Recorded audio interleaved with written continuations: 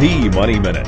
Business isn't all that bad. Just ask Microsoft, which forecasts a rosy 2008 despite broader economic worries. The technology and software giant earned more than $4.7 billion last quarter, thanks in part to strong sales of Xbox 360 video games. Microsoft joined Honeywell and Caterpillar as the bright stocks in the Dow Industrials Friday.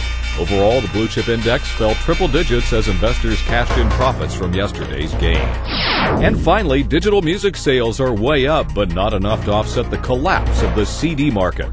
Consumers spent nearly $3 billion on digital music in 2007, up 40% from last year. But the music industry's global trade body also says illegal downloads outnumbered sales 20-1. I'm Mark Hamrick with AP Money Minute.